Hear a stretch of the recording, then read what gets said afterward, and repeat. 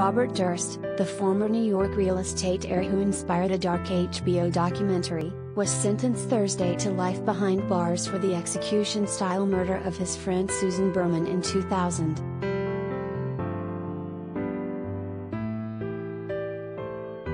"I wish you peace going forward from this," Los Angeles Superior Court Judge Mark Windham told a handful of Berman's loved ones who were assembled in the courtroom.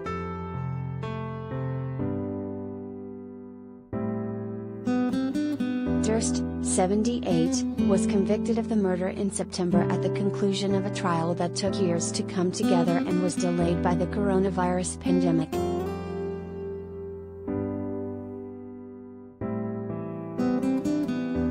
Durst was arrested in New Orleans in 2015, wearing a latex head-to-shoulders mask and carrying $42,000 in cash just before the last episode of The Jinx aired on HBO, attracting international attention to his life and family history. The Durst family owns and operates some of Manhattan's most valuable commercial real estate. As the oldest son, Robert had been expected to take over the family business, until his volatile personality proved unsuitable. His brother Douglas was eventually tapped for the job instead.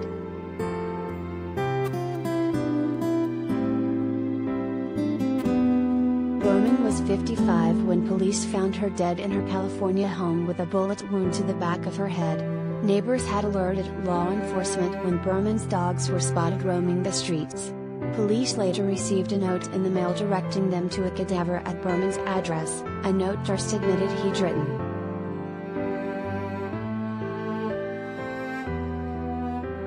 Berman had been a friend of Durst's for decades, serving as his spokesperson when his first wife, Kathleen McCormack, disappeared under mysterious circumstances in 1982.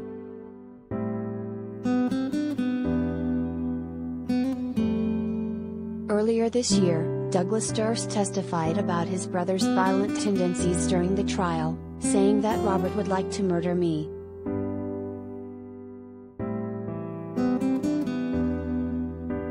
"There is almost no emotion that Bob shows that is genuine," Douglas said.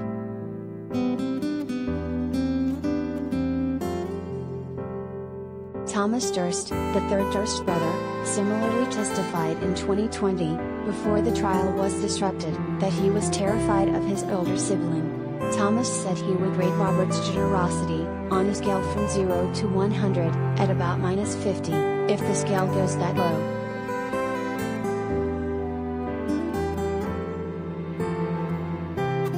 Durst denied killing Berman and, in a rare move for a defendant, even took the stand to say so.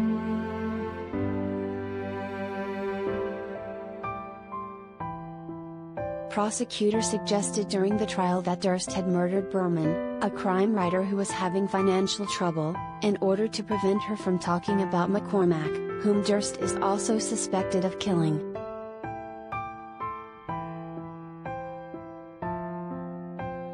"He's a narcissistic psychopath.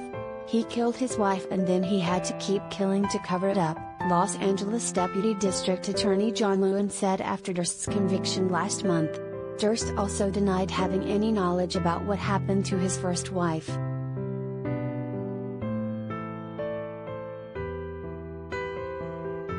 Speaking before the judge Thursday, Lewin said, "The evidence is very clear that Berman assisted Durst with covering up the killing of his wife," but he added, "I think it's very important to understand that Susan Berman did not cover up what was described to her as a murder.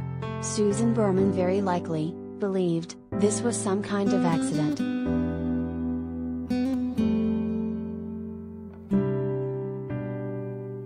Windham repeatedly dubbed the case a witness killing on Thursday before handing down his sentence. Berman's death represented a denial of justice to the McCormack family, Windham said.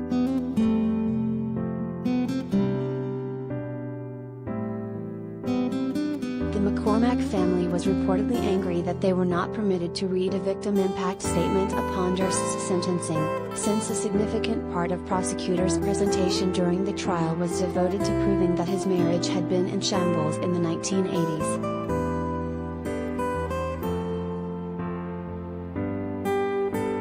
When Berman's family and friends stood to deliver their statements to the judge on Thursday. Several of them called on Durst to tell the McCormack family where to find Kathy's remains so they could seek closure.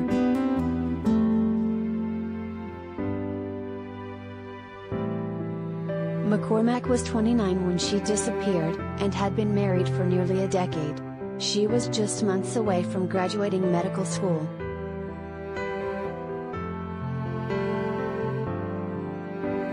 The case of McCormack's disappearance and presumed death was reopened in May. Westchester, New York, District Attorney Mimi Rocha is reportedly seeking to indict Durst in his home state.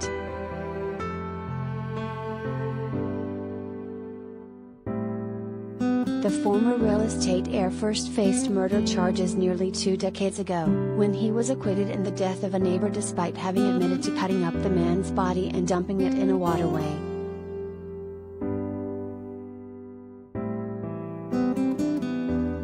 At his 2003 trial, Durst claimed he was trying to defend himself during a struggle over a gun that ultimately killed his friend and neighbor, Morris Black. He said he feared no one would believe him due to the strange circumstances of his living arrangement. Durst had been keeping a low profile and using a disguise after Berman's death.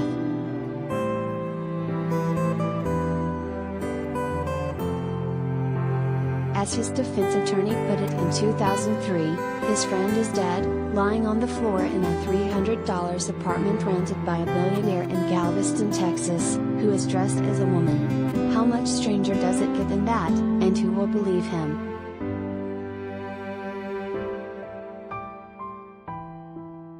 After being arrested for Black's death and let out on bail, Durst promptly fled, only to be caught in Pennsylvania for trying to shoplift a newspaper and a chicken salad sandwich. He had, years early, shaved off his hair and eyebrows.